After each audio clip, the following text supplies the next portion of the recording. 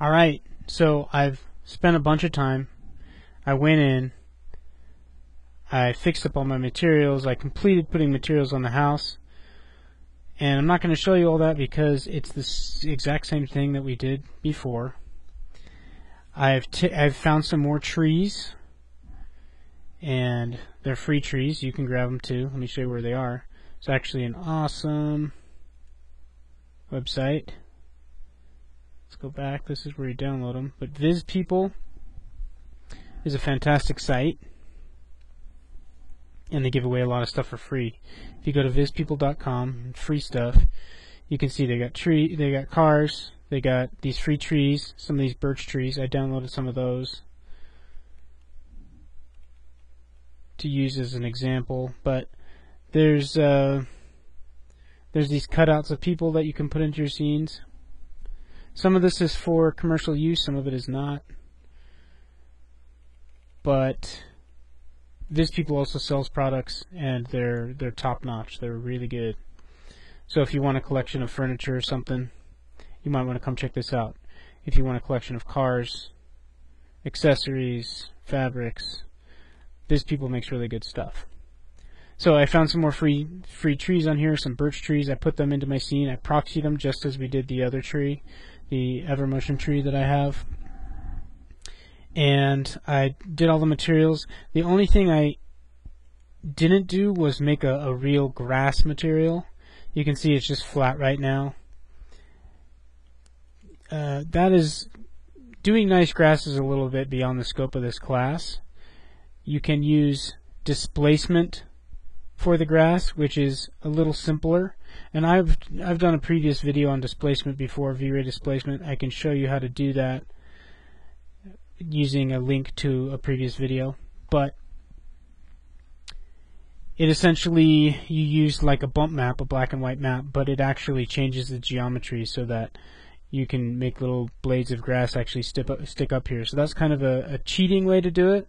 The real way to do it is probably by modeling some big chunks of blades of grass and using something called V-ray scatter or multi-scatter, or what's the other one called? I'm trying to think. It's Forest Pack. Okay, these are programs that you can take a proxy. So what you do is model a little clump of grass, turn it into a proxy, and then you can select this whole plane. And using parameters in that plugin, either multi-scatter or forest pack, you can make that grass repeat itself as an instance millions of times around this plane. So it would actually put modeled grass in there, and that's the professional, the real way to do it is like that. That is beyond the scope of this class. But what I wanted to say is that we have our model here. And it's actually about ready to render right now. We have what we can do instead of modeling all the grass and going in and modeling all the details, because that's more of an intermediate course. What I'm going to show you is rendering it right now and then doing a lot of finishing touches in Photoshop. So you can do it either way. Some people like to be heavy on the Photoshop and they do a lot of editing after the 3D is done to spruce up their image. I usually do a lot of the landscaping and everything as much as I can in 3D and then render it out and then do minimal photoshopping. On this project, we're going to do some pretty heavy photoshopping because I'm going to use it to put in a nice picture of grass. I'm going to put in background images, and then I'm going to show you a lot of tips and techniques for post-processing, as we call it, your image. So in this case, we're going to kind of stop the 3D right here because I've showed you all the principles you need, and we're going to render and take it from there in Photoshop. Let me show you a few things that I've done as adjustments to my scene in order to get it to work better. With this tree, I forgot to tell you this before, but Evermotion they go pretty crazy on the detail of their modeling and also of their materials. So if you select one of these trees, I think I've got one, let's see, select a tree, go to this slot, and I haven't showed you this yet either, but if you go to this button here, get material, This is the same one you go to make a standard into a V-Ray material, but here we're just going to go into this drop down of scene materials, and if you right click and click on filter selected objects, then that's just going to show you the object in your scene that's selected, the material of that object, and you can double click on it and we'll pop it into this slot here. So I'm looking at the tree material, the leaf material for that tree. Now, one thing that will bump up your render times like crazy is to put a refraction on it and then turn down the glossiness.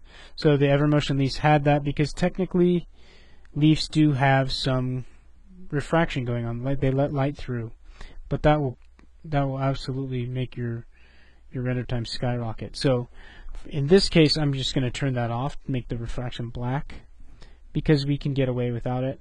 It had some translucency and some translucent maps that I just turned off. I put this to none and turned off this map here by unchecking it down here. And and I made sure my subdivisions weren't too high. This reflection subdivisions was at 16.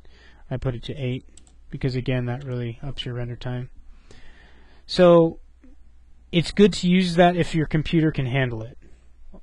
But even the best of computers, if you put a bunch of those trees in there, and especially if they're stacked on top of each other like this, your render times are going to be crazy. So watch that with Evermotion stuff. These Viz People trees I brought in, their materials were fine. Now, one other important thing I did that I have not showed you yet for rendering setup is render elements. Okay, so when the render engine renders something, it's actually rendering several different channels of that image, one of which is the RGB image, which is usually the one we're most interested in. But that RGB image is made up of several other channels that are all combining to create the finished looking RGB channel. So here, when we are saving images, we can save the separate render channels. Save RGB, yes. Save alpha, yes. If you don't know what an alpha channel is, it's essentially a mask where it is solid, where it's solid white, where there's any 3D objects, and wherever it's looking through to the background, it's going to be black. It's going to look like. So that's my RGB channel there, not a complete one, but the alpha channel will look like that. So in Photoshop, I'll show you how to use that.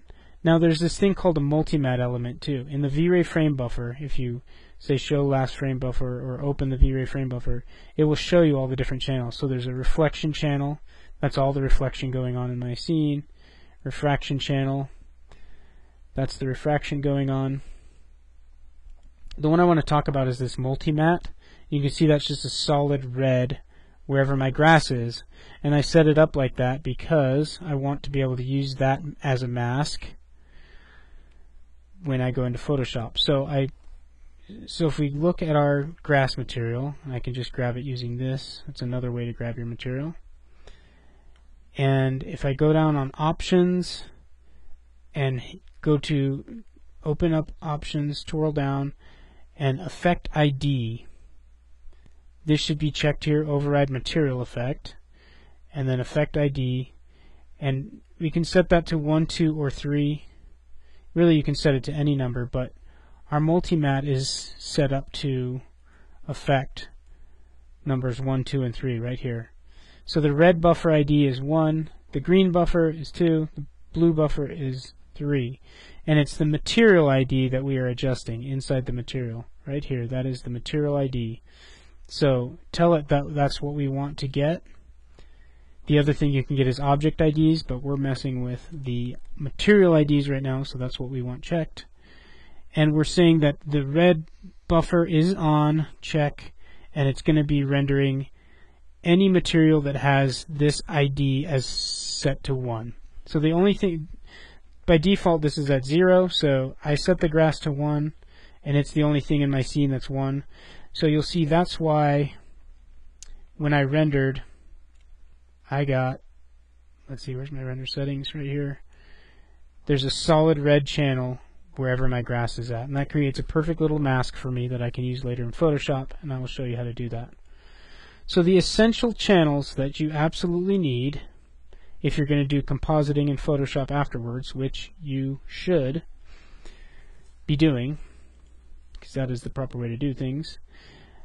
So the way you save them out is in frame buffer here, and it's in the common tab. You can save your file right there, but doing it through V-Ray is better, through this global switches tab, the frame buffers tab, and checking that save separate rendered channels, because this saves all the channels individually.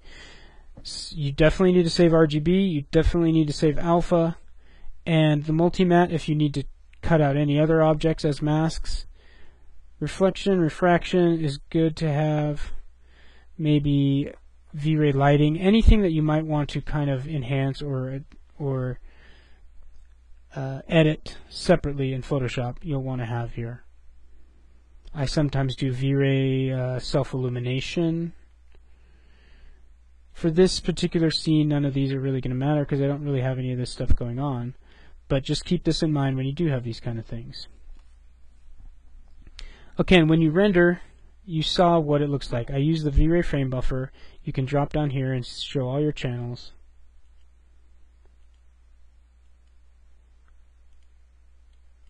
Okay. Now these will all be used when we do our compositing in Photoshop. So I think that's it. I did a lot of tweaking of materials, and you'll find that you need to do that. You go back and forth, render little chunks. You can do a region render using the V-Ray frame buffer just like this. Select that, hit render, and you can render just that and just tweak that vertical siding to be just perfect. All my render settings changed, but that's because we're in the demo version. But anyway, I've done a lot of tweaking, a lot of rendering, and now I'm getting ready to set up for the final rendering. And then we'll move on to post-processing.